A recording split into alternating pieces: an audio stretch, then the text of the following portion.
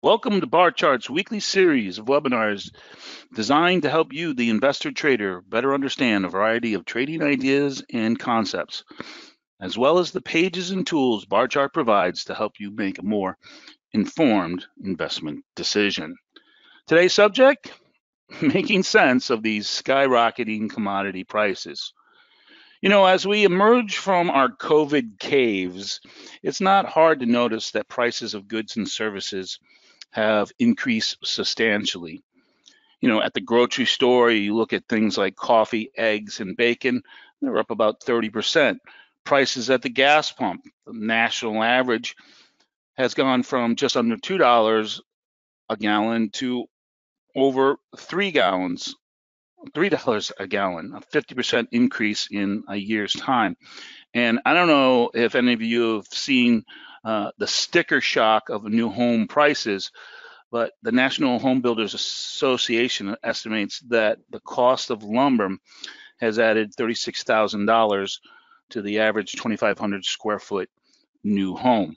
Now, some folks like Chairman Powell of the Fed will tell us that these increases in our commodities is transient or temporary and are a function of supply chain bottlenecks and some unforeseen greater demands as we come out of these COVID restrictions. Hi, I'm John Rowland, and I've been trading commodities for over 30 years. And although some of our current market movements are unprecedented in terms of historical values and volatility, it's nothing I haven't seen before in my career. And listen, I don't claim to have a crystal ball, but I do have experience. And experience tells me that all I need is a futures market and their pricing, because inside of the pricing futures markets is all the information that I need to discover if these prices are going to continue or retrace. So today, let's see if we can make sense of the skyrocketing prices. But more importantly, what I want to do is teach you how to recognize trading opportunities as commodity prices rise and fall. With me today is my partner and our moderator, Jean Baker. Hello, Jean. Good afternoon, John. How are you? I'm doing fine. And yourself? I'm doing great, thank you. Cool. So, Jean, have you noticed spikes in prices for things like groceries? It's funny you say that. Yeah, I usually pay with Apple Pay when I go through the grocery line and don't really realize, don't look at the receipt until I check my phone later on and see what was deducted. And it's like, wow, I bought one bag of groceries and it cost me that. So yeah, I've noticed it. Definitely Yeah, it's noticed it. amazing. Yeah. It really is amazing. I can't wait for farmers markets to start reopening so I don't have to pay $3 for a cucumber, Well, you might be paying for.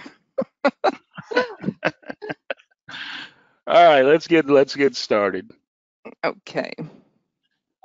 Just to remind you folks that all trading has a inherent risk to it, and futures trading for sure, and that it's important for you to understand that risk element before you take on any kind of trading program, and that you make sure that you are suited for those conditions, or you can bear that financial risk. And we at Barchart always recommend that you seek the advice of a qualified financial professional. And again, I'm going to show you some things today that have happened in the past, and there's no guarantee that the things that I show you will happen in the future. Okay. All right, so let's get started. Here's our bar chart page. We're going to go to our futures page. And let's go under performance leaders to start off with. And I'm not going to look at today's performances. I'm going to look at the last 52 weeks. And it's real easy to see here as I scroll. Whoops.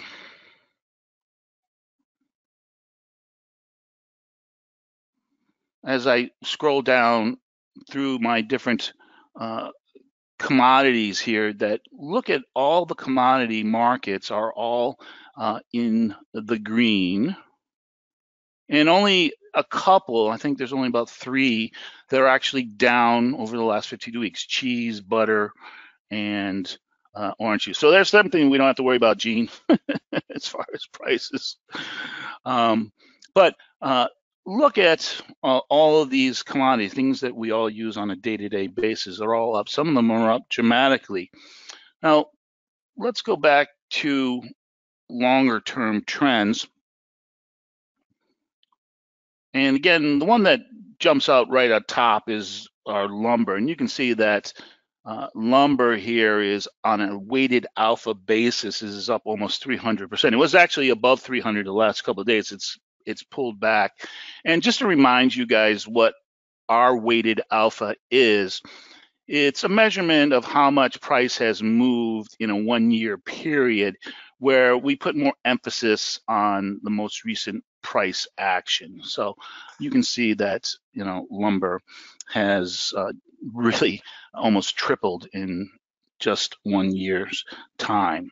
All right, so let's look at these different commodities through the lens of a chart. And here, what we can see is that maybe Chairman Powell is right, that on this particular market, right, look at prices have now retraced. If we think about economics, remember back in high school where we had that chart with the line of supply and the line of demand, and they made an X and it intersected, and where that X intersected was the price of that certain commodity. I kind of remember the commodity that we always traded back then was widgets, right? What is a widget anyways? And if you shifted the supply or demand arrow left or right, it would change the price, right? So true supply is being those who produce or create our commodities, our makers. And demand is those who consume or process our commodities and turn them into finished goods, our takers, right? So lumber is not excluded from the laws of supply and demand, right? During COVID, many mills shut down or cut back production due to lockdown restrictions, limiting supply. And at the same time, when other commodities felt a fall in demand, case in point, jet fuel or other petroleum products, lumber demand actually increased as home builders tried to keep up with the demand for homes in an already low new home inventory environment. But the unforeseen demand, as Chairman Powell mentioned, came from our do-it-yourselfers, right? Those who were stuck at home and decided to start remodeling projects like new bathrooms or additions or man caves, which led to lumber prices rising to historic levels. All right, so here's a 20-year chart, and you can really see how lumber prices, this is very dramatic here. Not only did we see lumber prices triple during the last year, but on a historical basis, 20 years, but even if I go even farther out to the maximum that we can look at, you're talking about prices that we have never seen before, all right? So as we move our discussion forward today, I want you guys to pay a particular attention to the price action of other commodities during the end of 2008 and to the spring of 2011. And what we're going to look at is what is a common theme that took place during this time frame, and is there a correlation that we can look for that repeats today? All right, so I'm just going to go down the line here and look at a few in particular. Here is soybean oil, and you can see that big rise in price from 2000 and end of 2008 to the spring of 2011, right? Here's corn, same thing. Here's copper. Again, big price movement. Crude oil, again, same time frame, same price result. Sugar, Now, sugar had a little bit of retreat during that 2.5 year period, but it still peaked out in 2011. Cotton, another commodity, right? And one that everybody likes to look at is gold.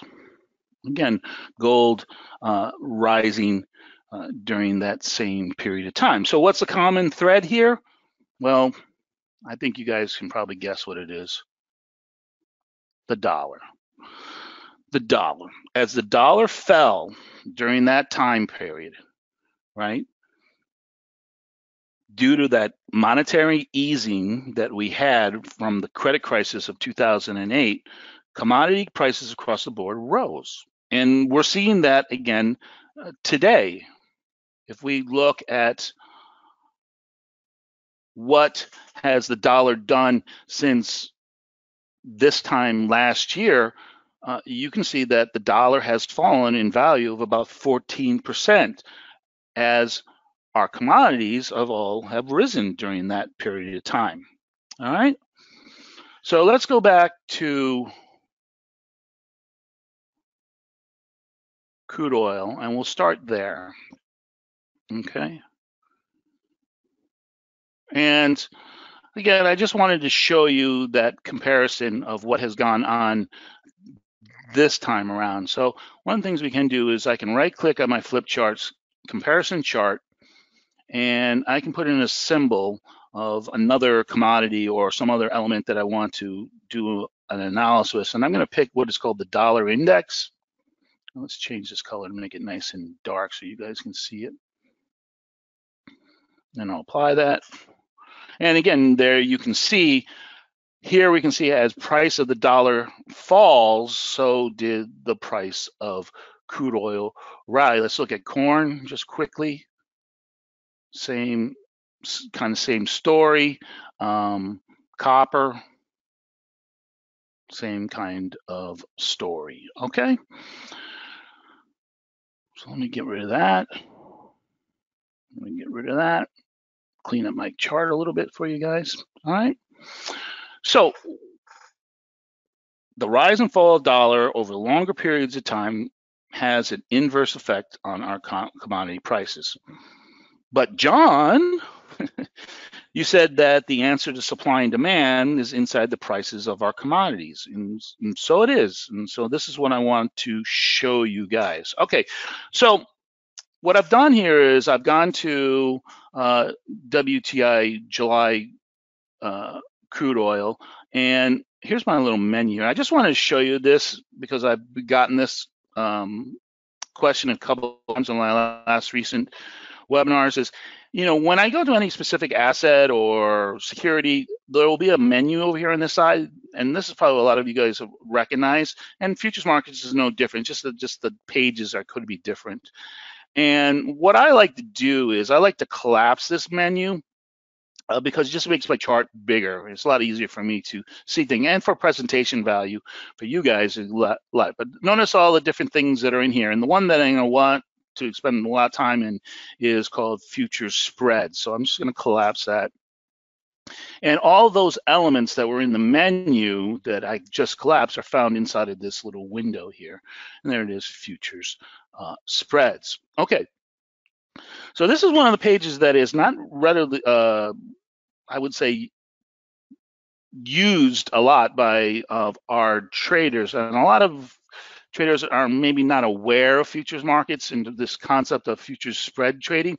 So a futures spread basically is the price relationship between two different commodities. Now, it could be an inter-month spread or between two different months. It could be a collection of some months, which is sometimes referred to as a strip, or you could have spreads that are between commodities. In other words, from one commodity to another. So what type of spread? Well, an SA is a strip. SP, a standard spread. That's what we're going to look at today. BF, butterflies, and XS would be those inter-commodity spreads. And then you can just go into help here and scroll down, and they give you the definitions of those different types of spreads. So we're going to just look at SPs, or standard spreads. So what we see here is July 1st. This is the 2021 July contract as it relates to the 2021 August contracts, and that difference between those two contracts is 25 cents. And you can see that just throughout the day that, it had a high of 28 cents and a low of 23 cents. So we're going to look at spreads. Now, what I want to do is I also want to go and show you a spread that I have saved for you guys for this demonstration. And I'm just where I put it for our discussion is in my tools under something that's called my charts. And what I'm looking at here is I'm in my charts, and my charts is very similar to, let's say, a watch list or a portfolio. It's just a place where I can store charts that I've manipulated or put notes in, or I just want to archive or keep that information. And for me, I use them for presentation value. There's a lot of different charts, or I can categorize them by different concepts. And so the one that we're looking at today is our crude oil futures standard spread, right, SP. And what we're looking at is the June 21st contract versus the December 21st contract. And that's what we're looking at right now. Okay, so I want to introduce to you two new terms or concepts, backwardation and contango. These are two words that you don't often hear when you talk about futures traders, but more advanced or experienced futures traders are well aware of these two concepts. And if you go and try to Google these two words, you would probably get spell checked. Google will probably try to spell check you on it. But the terms do describe a certain type of condition in our commodity markets. All right, so let's start with contango. So the term contango means that the front month contract trades at a discount to the forward contracts. All right. Now, in a contango environment, a contango market, now this is a generalization, you'll typically see this when we look at that supply and demand picture, that supply is outpacing demand. Rising inventories maybe would be a good example, or demand has fallen. So contango is telling us that the market is out of balance, and not only is it out of balance, but the balance is shifting towards greater supply and lesser demand. The other term is backwardation, and backwardation is just the opposite. In a backwardated market, the front month contract trades at a premium to the forward contracts. And again, in a generalization, typically backwardated markets are markets that are in uptrends, or that are the demand is outpacing the supply, or the supply is limited. All right.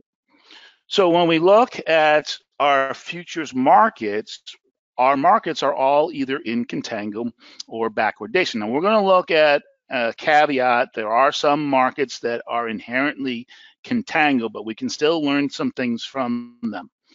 So again, here we are in crude oil.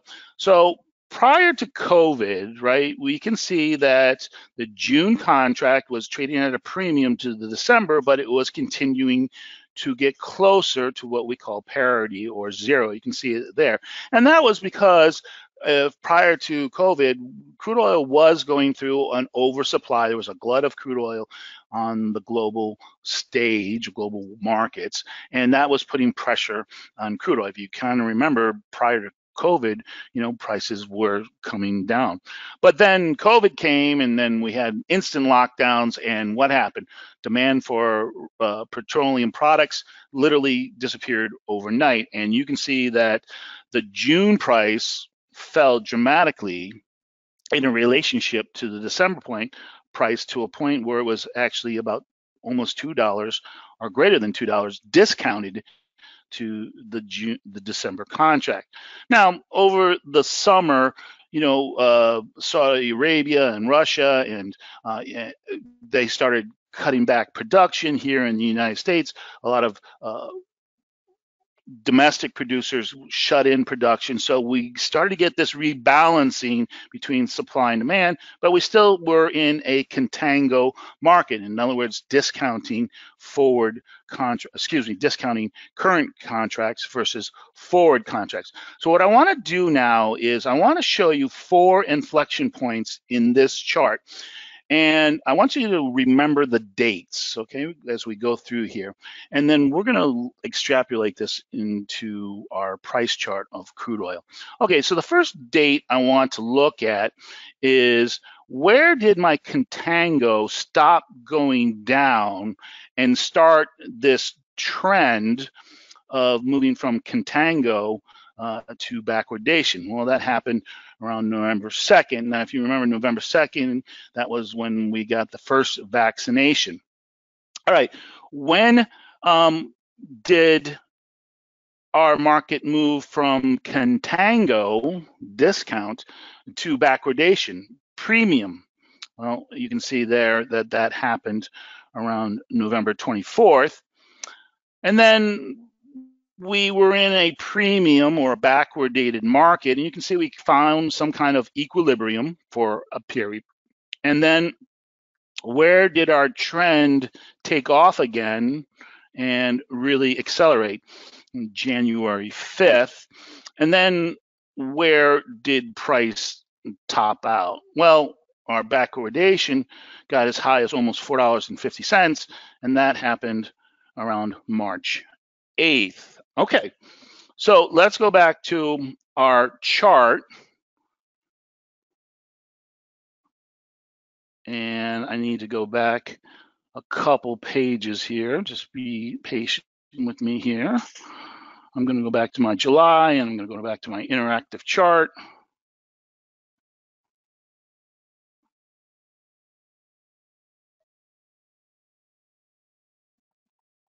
And let's look back 1 year. Okay. All right, remember those dates: November 2nd, the 24th, January 5th, and March 8th. All right, here we can see our crude oil, our July crude oil was in a slight downtrend, right? Remember, we were in contango there. And where did that downtrend stop? November 2nd. Okay. Where did price action go from being a downtrend to being an uptrend? Well, when we broke out of this range and made a new high right here, right? And that was when we went from contango to backwardation. Where did price pause and then shoot back up to create a trend where price has not even returned to? January 5th. That's when our backwardation started to really widen. And where did crude oil prices recently top out? March 8th. So here we see is that this backwardation contango environment inside of our futures markets is actually helping us predict strengthening trends, changes in trends, or in this case, a really nice dominant trend that has been going on for, almost 6 months or so now, 6 or 7 months. All right. But hindsight's 2020, right? How can I use this to incorporate into my analysis when I'm trading? Okay. So I'm going to go into another section of our futures page, and this is called our futures trading guide. And under our futures trading guide, this is a hypothetical trading system where we look at the 9-day moving average versus the 18-day moving average. And what we're looking for is when they cross over. And when they cross, these will generate a buy or sell signal, depending if they cross up or cross down. And I've done webinars before in the past about the futures trading guide, and I would recommend, if you're interested about it, go and watch them. I think there's 2 of them that are out there. So let's go to crude oil, and I'm going to go and look at the details of crude oil. And here I am in that July contract still. And here we have a buy signal. Now notice, actually, let's go back. Let's squeeze this up a little bit here. Yeah, this is good.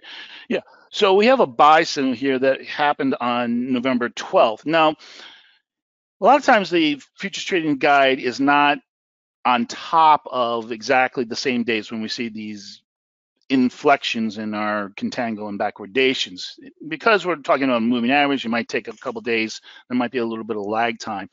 But again, November 12th was right after that November 2nd, where our contango stopped going down and started going up. But let me make this chart a little bit bigger so you can see it. All right. Where did our price break out, right? Remember that? Where we went from contango to backwardation. Well, there's that big price movement. There it is on November 24th. So if you were trading crude oil and you had saw that you thought that your new uptrend was being created at this time, and then you went and looked at the fact that we had moved from contango to backwardation, that would have only confirmed to you that that trend is now in control, right? And our futures trading guide had already given you a buy signal, so that would have enhanced or given you confidence that, hey, these 2 things are now lining up, and tells me that I can look to take a long trade. All right. Now, let me kind of make this a little bit bigger for you. What I do see here is, here we have a range of price, again, where the market kind of went sideways, and that on this particular day right here, price opened up below our moving average, but before the day was over, it not only broke out of this range, it closed above. And this is a classic outside trading day. This is a super bullish signal in terms of trend analysis. And that was our January 5th date, right? So again, another opportunity to get into crude oil. All right. Now let's look at current price, or what's going on today, right? So again, here's our spike in price around March 8th, and then what I said, that there is a delay effect with the futures trading guide because of these moving averages. So it really gave you a sell signal to get out of this long about March 23rd. But let's go back to our backwardated chart in a second here. Where did our momentum, right? That's this purple line represents the 9-day moving average. Where did our 9-day moving average change its momentum? Well, it happened on this day, March 18th. And if I go back to my contango backwardated chart, right, there's our March 8th, right? Where did this trend of backwardation stop? Where did we make a new low, right? It looks like right around here, around $3 backwardation, but notice the date, March 18th. So if you were a very sophisticated and experienced futures trader, this would have been a red flag for you. And yes, the trading guide would have signaled a sell on the 24th. You probably would have done some kind of mechanics or rules of risk that you would either have stopped yourself out, or you'd be very aware of another price movement to the downside. Okay. Now, what has price done in the short term? Well, we can see that we have still an uptrend. Remember, we are still in backwardation, right, which is a sign of an uptrend. But our backwardation is kind of getting smaller, and we're kind of range bound. And certainly, we can see that crude oil, again, is kind of range bound, but it is still trending higher. right? What would be that reason, right? Our backwardation has gotten lower, right? That could be a weakening of our trend.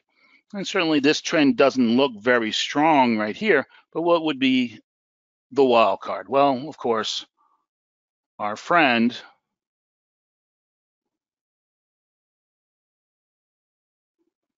the dollar index.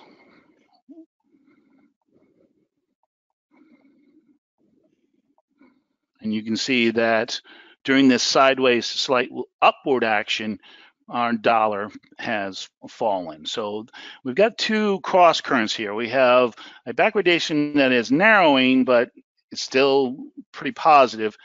And now we can see that the dollar has fallen, which has been very supportive to crude oil prices.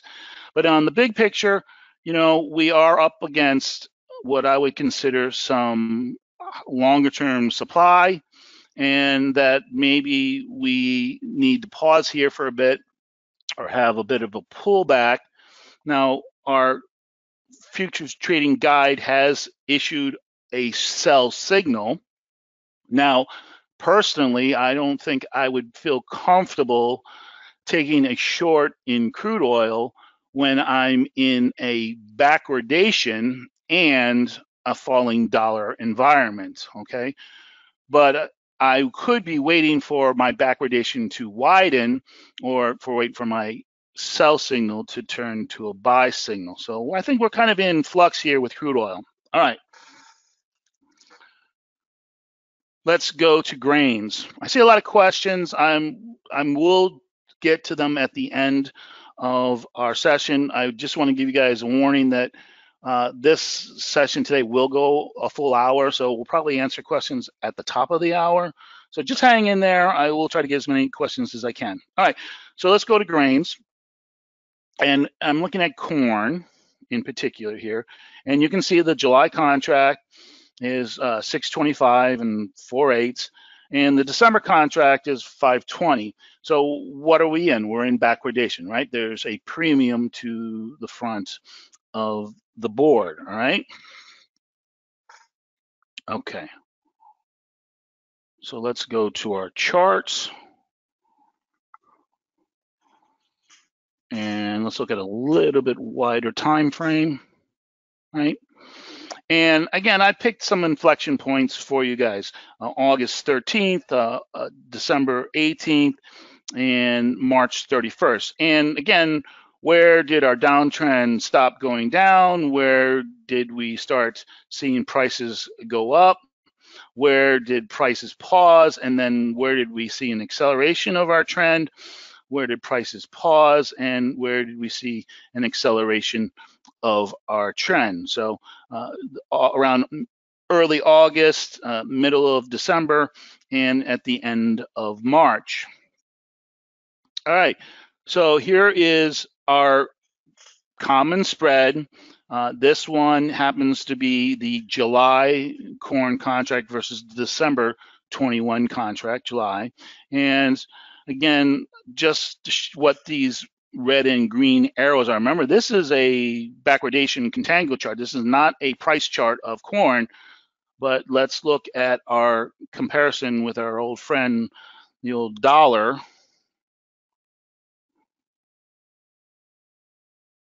Make that nice and dark so you guys can see it, right?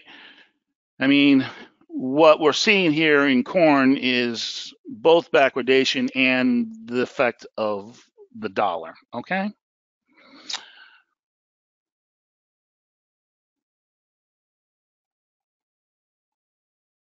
All right, so let's look at our price action, right?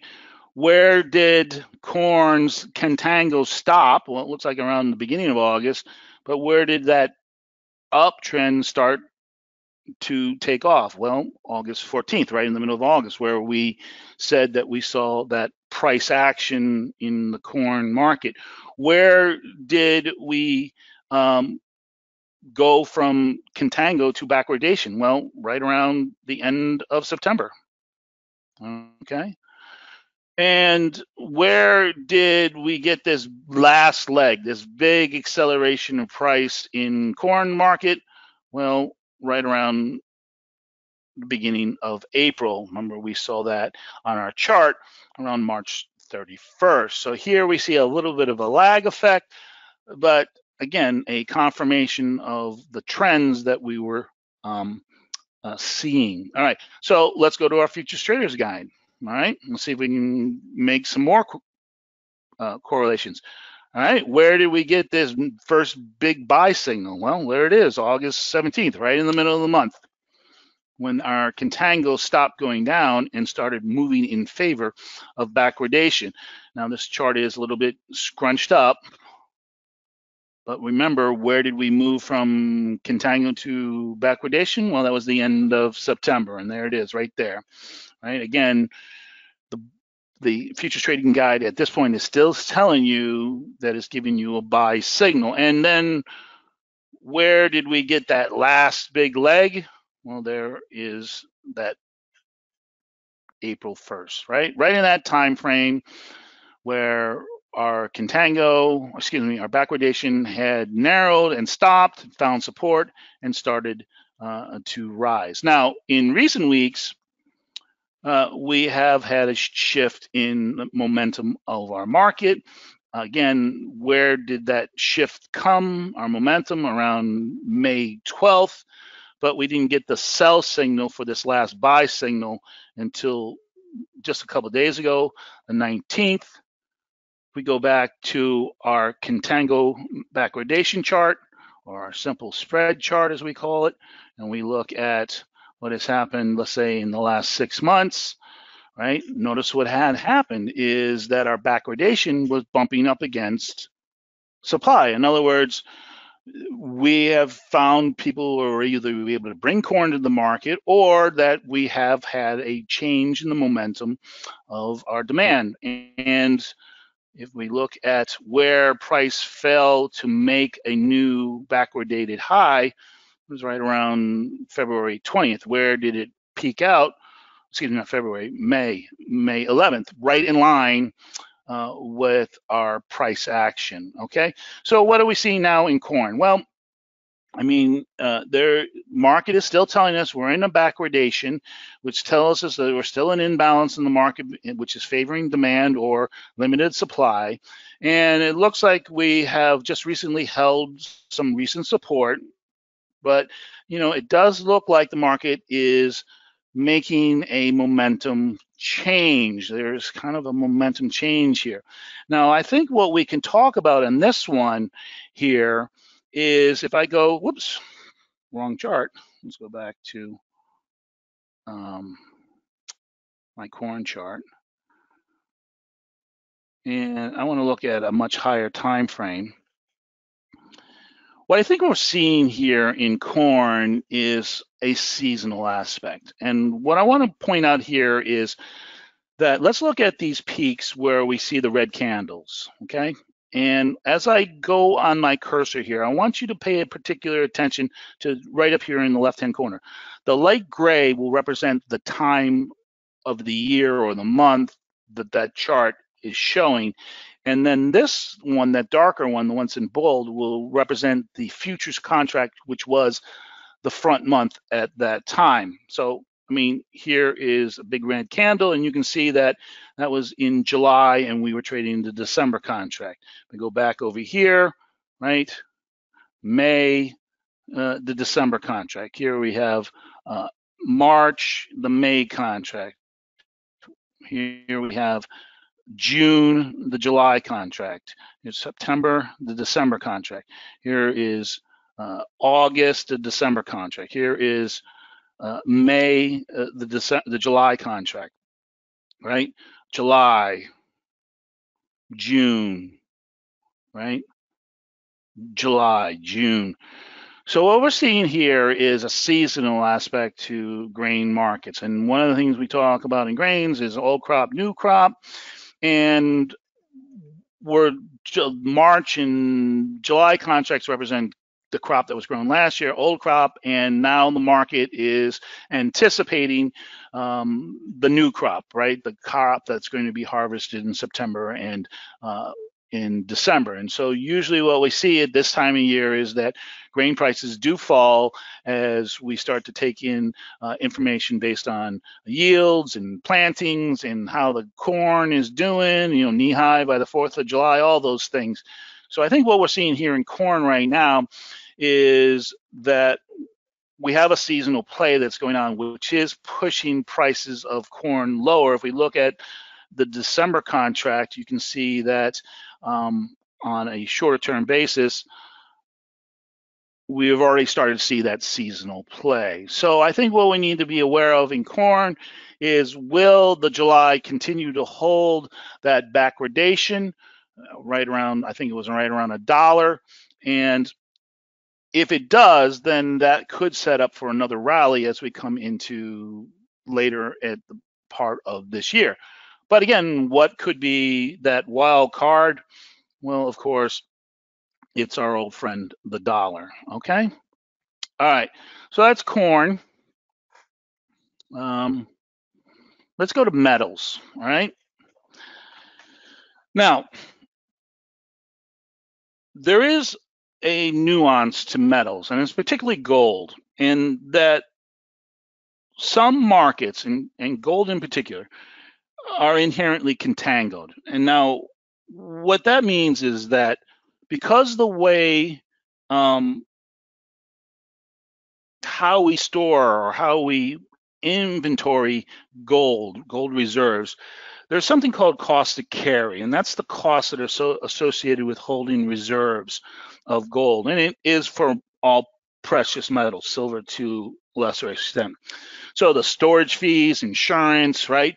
But also that cost of money, interest rates, short-term interest rates. So what we typically see in gold is that our backwardation contango environment is not always like we see in the crude oil or in the grain example that I gave you, because they are always in contango.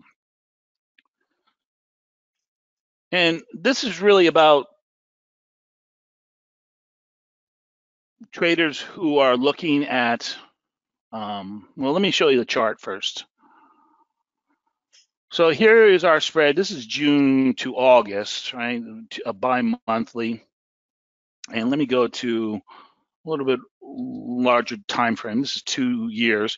And you can see there's our zero line, that blue line. And you can see that our price action or our contango is throughout the whole time of these two contracts, right? Because of that cost to carry, that rate of inflation, all right? So typically what happens is we get a contra reaction to our contango as prices go up or go down. So when gold prices go up, right, what does that mean? Well, people will buy gold market, but it also makes the farther contracts worth more money, right? Because they're buying gold for that inflationary hedge, right? Well, inflation means that things are going to cost more in the future. So you typically see is that the contango will actually widen in an uptrend for gold and actually will narrow in a downtrend, right? As they discount or put premium to the forward contracts. So what I'm going to do here is I'm going to do a comparison, but I'm not going to use the dollar index. I'm just going to use the June contract, right? Which is part of our chart here. And you can see that contraction, right? You can see here as the June gold price rallied, what happened to our contango? It widened. And as June prices fell, what happened to our contango? It narrowed, right? So what are we seeing now? Well, we're seeing gold prices rally, and we see our contango narrowing, right? Because of the fear of inflation, the cost that gold futures contracts in the future are going to be more expensive because of that inflationary aspect. Now, that's gold, and silver to a certain extent is both precious metal and it's also an industrial. So silver can have switch back and forth. But copper is an industrial metal, right? And it's more subject to the laws of supply and demand. So contango and backwardation can play out in copper a little bit better than we see here in our example of gold. All right, so let me go back to our metals page. And here is our copper. And you can see that right now, our prices are relatively close to each other, but we are in a slight contango. Okay, a slight contango. All right. So here's our copper spread, and this is the July contract versus the September contract. And again, I'm going to look at a little bit higher time frame. And again, I've highlighted a couple inflection points for you. Let's do a 1 year. Let's do this. All right. And you can see that we typically do stay in sort of a contango environment, but we did see in copper, we moved from contango to backwardation. That's a sign of a strengthening trend or an uptrend, a bull market. And you do see that, several times we've kind of held this contango value, and this is really the last time we went down before price of our spread went up, right? And that was around November 9th. Where did it kind of peak out, or where did the momentum change? On February 18th. And then where did our market go from backwardated to contango, right into about where our historical level was, find support, and then go back to backwardation right around April 14th. If I go to my futures trading guide, again, let me remind myself of those dates: November, February, and April, right? Here we got a buy signal from the futures trading guide right around the same time where our contango stopped going down and we move towards backwardation. Okay, we're updating, right? What was the other date? The February, right? I think that was this peak, right? That was that peak right in there. And then where did we get this last new leg, right? Right around April. So again, here we can use the futures trading guide as it relates to our backwardation contango to see if we believe in this trend or this gives us permission to follow what the guide is saying. Now, in the short term, right, we could see that we have just recently gotten a sell signal. Again, that sell signal could have been an indication to get out of this change of this longer term trend, or it could also be the indication of a beginning of a new sell cycle.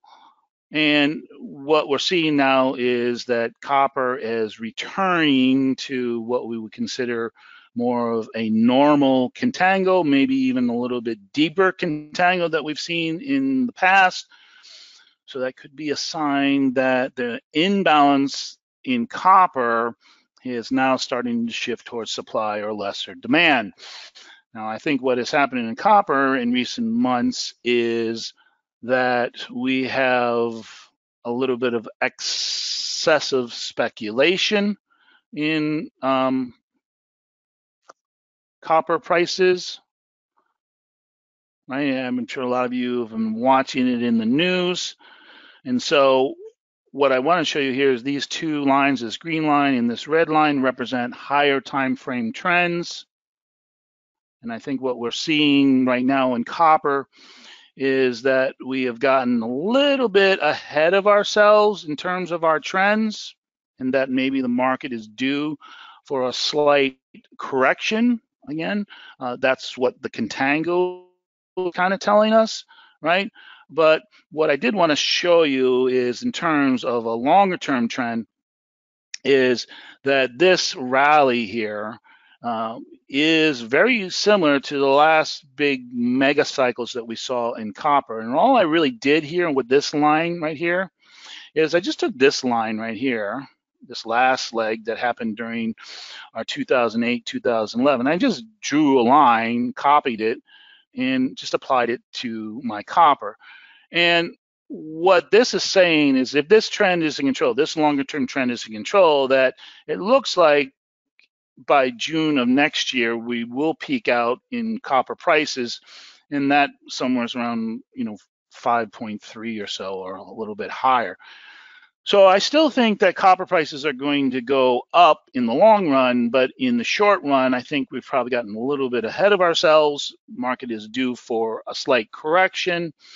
But again, what is the caveat, right? What is the wild card? Well, it's our old friend, the dollar, right?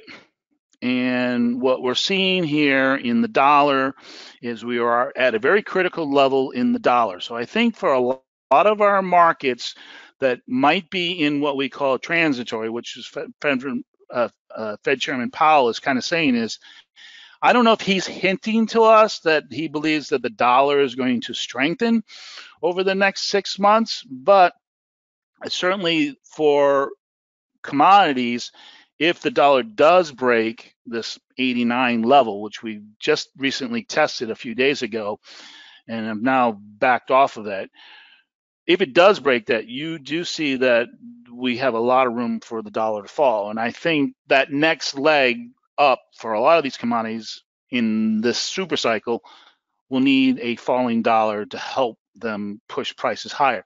But again, if we have any kind of disruption in supply or demand, then all bets are off. And again, you can watch your contangos and your backwardations. Okay. All right. So I want to get to your questions here. So let me answer a couple of these questions. So Gene, is there any one or a couple that are popping up that are No, I would we say had a few common? people wanting you to look at the metals, and you just did, so that's wonderful. Oh, cool. Okay, let's see. So Aaron asks, how does contango backwardation inform traders about futures price movement? Well, Aaron, again, use this idea of contango and backwardation as a trend identifying, a trend enhancing, or remember, it's just telling us that there's some kind of imbalance in that old economics of supply and demand.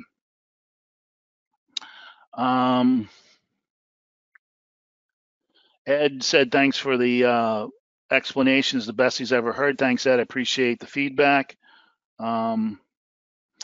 So Marcus asks, is this available for stocks? No, Marcus, because a stock is a stock, right? There's not multiple. We don't trade June IBMs and December IBMs, do we? No, we just trade the stock, okay?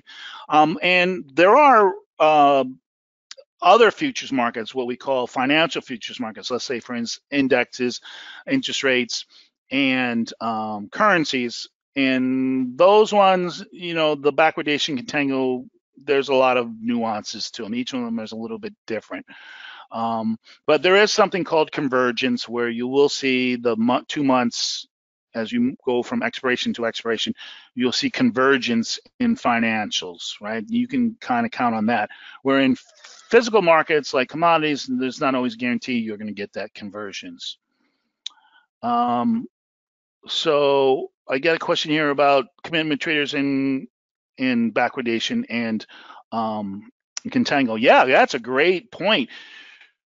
If I see a market move from contango to backwardation and I see my commitment to traders, especially if it's my consumers, right, my demands or my takers, that's a real clue to me that's telling me that they're afraid the prices are going to go higher, right? So watching the commitment of traders as it relates to rising open interest, rising volume, and our backwardation or contango, yeah, all those things will start lining up. When you see them all line up in that one direction, boy, those are really great opportunities. For instance, that crude oil, when we went from contango to backwardation, we saw a big jump in volume, big jump in open interest, and not only open interest in the front month contract, but open interest throughout all the months. Matter of fact, there was a much larger increase of open interest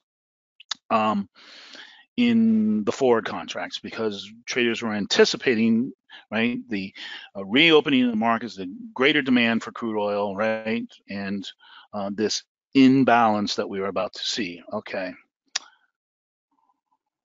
A couple more thank yous. I see one from Richard, one of my regulars. Hey, Richard, how's it going? All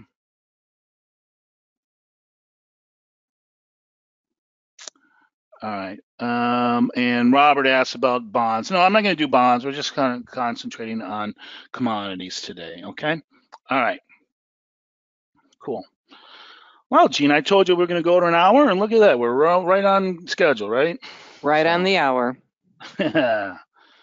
Sometimes I surprise myself. Okay, so let's have a couple takeaways here. All right, first, right, back in high school, price is just the result of supply and demand, right? That's all it is. And that when price moves, trends, that's telling you there's an imbalance between supply and demand. Now that imbalance could be order flow, it could be some kind of technical indicator, or it could be what we just discovered here is this relationship between real supply and demand, our producers, our makers and takers, and price action. So in the battle of price, technicals can win daily battles. In other words, moving averages, RSI, stochastics, MACDs, momentum indicators, whatever, they can win the battle of price on a day basis. But in the long run, fundamentals always win the war. They don't happen instantaneously, but over the long run, if the market is out of balance, those price trends will continue until the market comes back into balance. And in the long run, the dollar has an inverse effect on commodity prices. And just to remind you, backwardation is an indication of greater demand or lesser supply, or it could be both. And those are typically found in uptrending markets. Contango is an indication of greater supply or lesser demand. And again, in a generalization, those are consistently found in downtrending markets, unless that market is inherently contango, as we showed in the example with gold.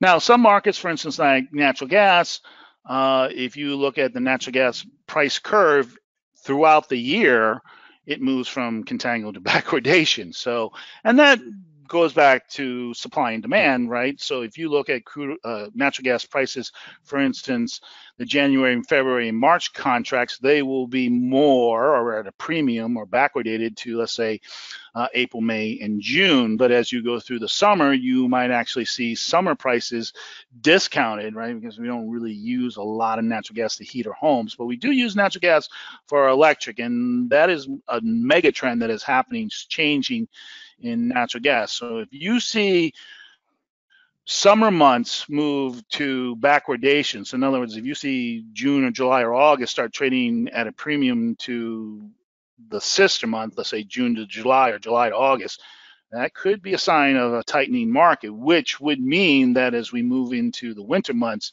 that could carry on, that trend could carry on. And hint, hint, hint, we're kind of seeing that developing in the natural gas market. I'm not saying that natural gas prices are going to have a big explosion like we've seen a lot of our other commodities, but if you look at in terms of relationship of all commodities, natural gas has been one of the ones that has underperformed over the last year. And so there might be some dynamics that are starting to play out in the future that could be positive for natural gas. Okay, cool. Where are we at?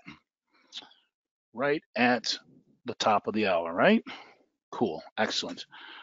All right, so I just want to remind you all that you have an opportunity to try out some of these premium features. For instance, the futures trading guide is something that you have access to, right, Gene? But any below the front page, the details and the backward history of all these trades, that is a premium feature. Is that correct?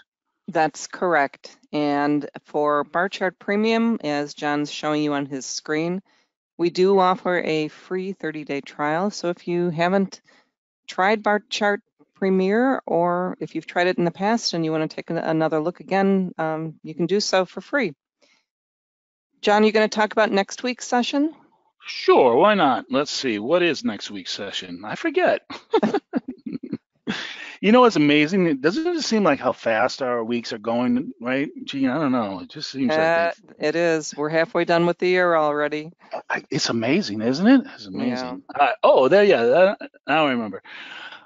Long straddle. So we're just continuing our series of option strategies, and we're going to go to the long straddle.